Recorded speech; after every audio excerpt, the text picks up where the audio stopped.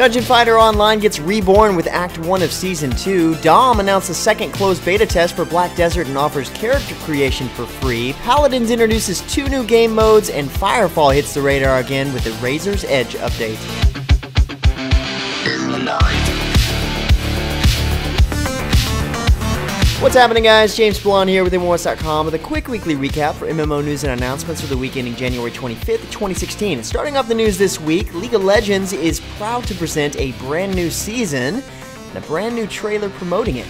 This season, Riot is offering new choices to master, making each game more unique, improving how players compete, and introducing new ways to connect with your friends in-game and out, like a new League Friends app that syncs your conversations from any device.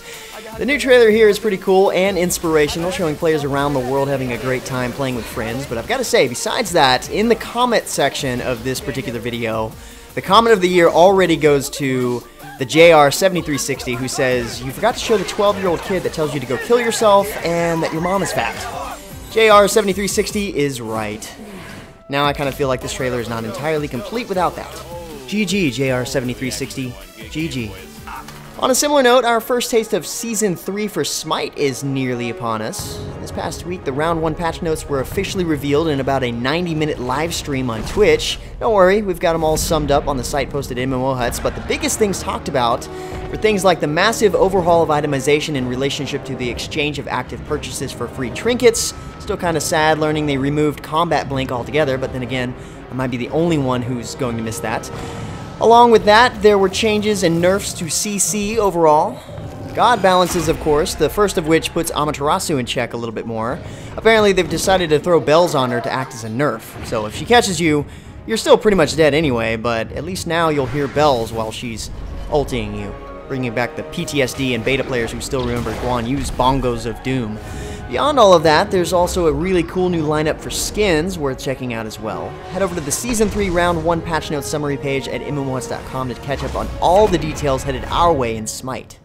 Also, with Hi-Rez Studios, Paladins drops its closed beta 12 patch, introducing the new payload and survival game modes, a new stealth mechanic that seems all too familiar, the respawn beacon some of us have seen before, and major champion tweaks. The payload game mode takes place on the new Outpost map and is set up so that way one team defends while the other attacks with a mined cart full of bombs that they must escort through the map. If a member of the team with the payload is near the payload, it advances along the tracks towards checkpoints, which adds time to the time frame that you have in order to get the payload into the enemy base and win. Enemies standing near the payload cause it to stop until they are either killed or pushed away. You can also use the grass now to become invisible to enemy players and ambush them from areas on each one of the maps. That seems pretty familiar. They also added a respawn beacon that you might recognize from Global Agenda that lets you and your team essentially choose where you want to teleport to after respawning, adding another strategic aspect to the gameplay. They've also added in a survival mode that acts almost like a last man standing mode, except there's this huge cloud of fog that rolls in and sort of keeps you from standing in the same spot very long. This time around, they've done even more gameplay mechanic tweaks to champions as well as cards, which is as to be expected in an early beta game. The game is definitely shaping up to what it's supposed to be, patch by patch, and this one is pretty good size.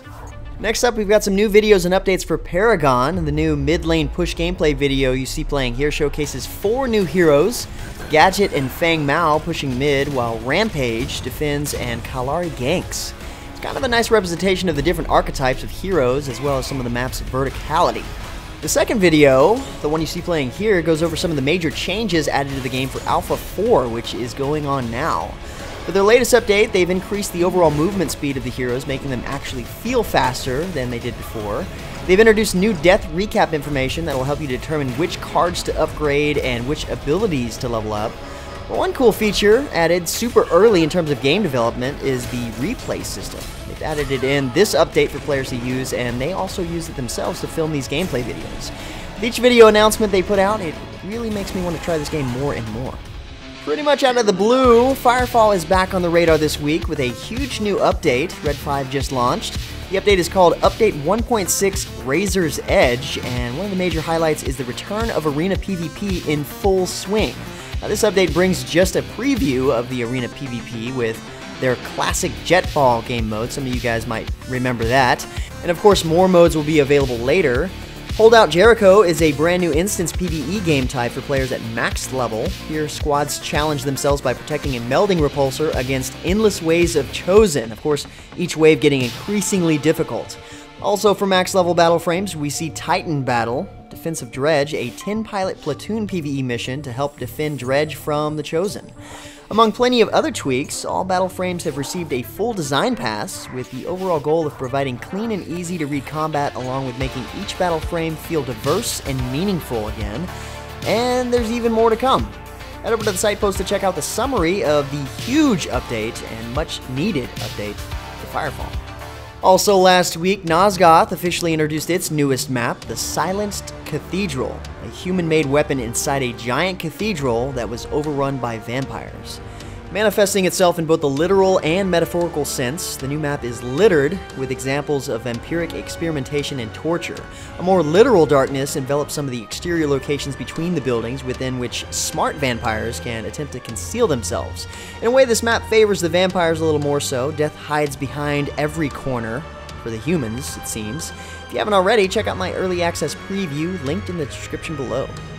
Next up, Dungeon Fighter Online just got reborn with Act 1 of Season 2. Here we see 3 second awakenings happening at once. One for the female gunner as the Crimson Rose, the male mage as the Oblivion, and the male fighter as the Nin Emperor. Beyond that, plenty of system changes and upgrades have been added in, including drop system increases for legendary and unique equipment. The dungeon difficulty has been changed and expanded, removing easy and adding in King and Slayer difficulties. Overall, quest improvements have been introduced along with questing UI changes. Some dungeons themselves have been completely reworked. Character balances have been issued for pretty much every class, and the same thing goes for PvP balancing. This is undoubtedly a massive update, as they said it would be. DFO is going to be completely different in 2016. This next bit of news you guys should definitely already know about. Blade & Soul has officially launched in the West, and as we predicted, despite how many servers there are, the queue to get into the game is definitely worse than ArcheAge when it launched. But if you do happen to get in, it's wonderful, according to some of my friends who managed to wait the several hours it took to get in. Hashtag worth it. The other cool news is NCSoft has already brought us a sneak peek at their plans for content updates over the coming months, which includes more late game content and the highly anticipated Warlock class. What's even cooler is we're having a character creation contest at MMOHuts.com, kind of like the one we did with Black Desert, where you guys voted for your favorite characters that we made. Well, this time around, we want you guys to make characters that we can vote on. Post a screenshot of a character or celebrity you've tried to recreate in-game together for a chance to win a $25 NC coin card. Seeing that you've got nothing better to do while you're waiting in queue, do your best to recreate a character. And if you win, you get premium status if you want to buy that, so you can fast-track yourself through the queue. Theoretically. Check for the site post link in the description below for more details. On a similar note, Daum announced last week that Black Desert's second and final closed beta test will begin on February 18th. Players who have pre-ordered the Explorers or Conquerors pack will have automatic access to the beta, whereas players who want to get in can apply for access in early February. More details about the second closed beta test, including the end date, improvements over the first data, and special events will be announced in the coming weeks. Beyond that, Daum Games is really excited to reveal the standalone launch of the Black Desert Character Creator, which is absolutely free. You can let your imagination run wild, creating characters like crazy, and then import them into the actual game.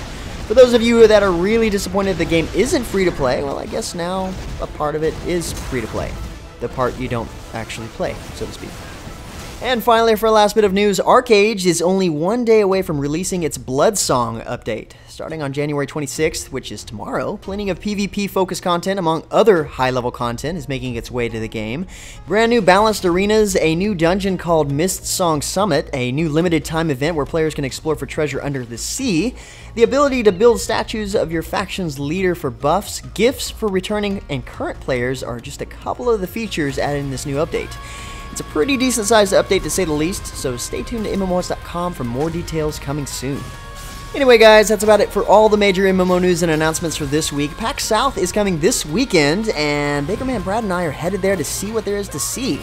From the looks of things, there might only be a couple of games there that are free to play, Dreadnought being one of them, so don't be too sad if we make videos over games that we're just plain interested in, even if they're not free to play. And let us know in the comments below if you plan on being there, so that way we can sort of meet up. But until then, if you're looking for more information regarding the news topics featured in the recap, check the links in the description below. Otherwise, head over to MMOHuts.com for the latest news and info on MMOs and free-to-play games. Feel free to discuss the news in the comments below, and follow us on Facebook and Twitter. And until next time, guys, that's going to be it for me. I'm James Blonde. See you out there, gamers.